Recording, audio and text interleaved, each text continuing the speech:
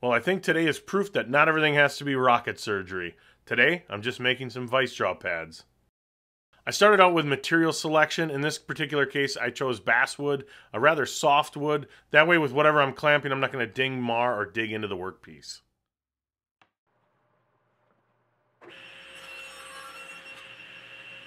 Then all I had to do is bring it over to my crosscut sled and slice up the material to the appropriate size. Then I brought my table saw fence over and just trimmed up one side to make sure that it was 90 to the surface. Then I could bring it over to my bench and lay out everything. This first section here, I'm going to take that out. It's going to be a little bit safer doing it this way. And that way I can just cut the piece away from the major part of the stock and then just trim this last bit off.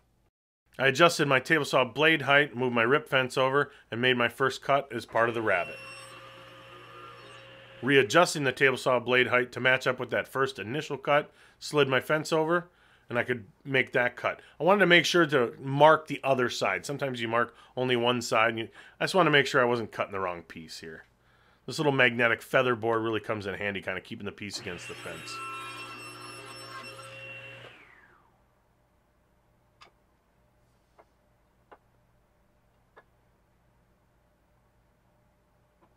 After readjusting, I just raised my blade height to make sure that it would cut completely through the workpiece.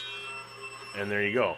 Then I installed my table saw sled. In this case, I was working on another project where that aluminum stop was on, so I didn't want to mess with that. So I just installed a wood stop to work with this particular build.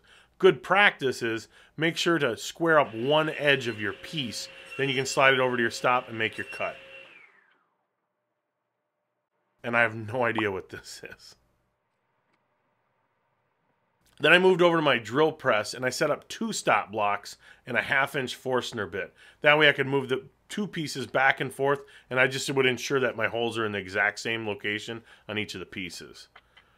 My drill press isn't the best in the world, and I set it as perfect as I could for the depth for these rare earth neodymium magnets, but it's like I said, it's a cheap drill press. It's not necessarily set up to adjust for that, and I wanted these things just flush with the surface. So I used a playing card, and I showed how in another video. If you guys are interested, I'll put a link up in the corner there and down in the description below. But that helps because these playing cards, it just lifts it up about a 10,000th of an inch off the surface, and then you're pretty much good to go. They're perfect shims to have around the shop, being they normally measure between 11 and 12 thousandths.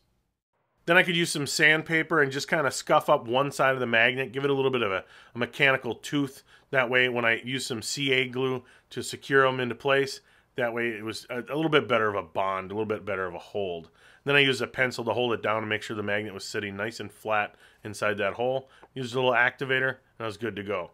Then I could get out some veg tan leather and cut approximately whatever I needed for a size, and I ended up actually cutting it in half again just to make 2 separate pieces. I think that was just going to be a little bit easier when I went to apply them. Then I just used some contact cement.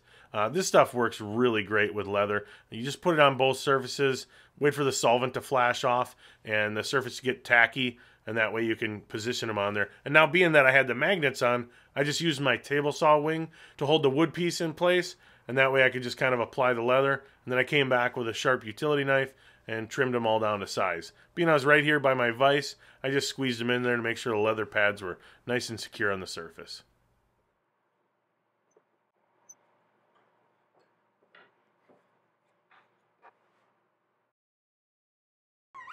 Then with a V-groove bit in my router table, I could run my pieces past that, and that was going to create a little bit of a channel. That way if I was trying to secure any dowel or brass rod or anything like that, it would give a spot for that and just kind of make it a better secure clamping surface.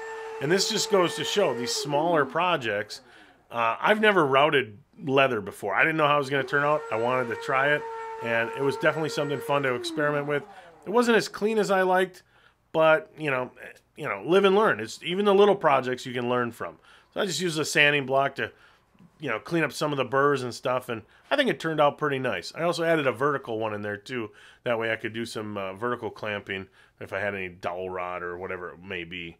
Then I don't use my mechanics vise a ton. I just have it mounted to a piece of plywood that sits in my woodworking vise. And as you can see, a piece of wood dowel is perfect. Or I'm working on a little hand plane, and I had this polished brass rod, and I had to cut that to length.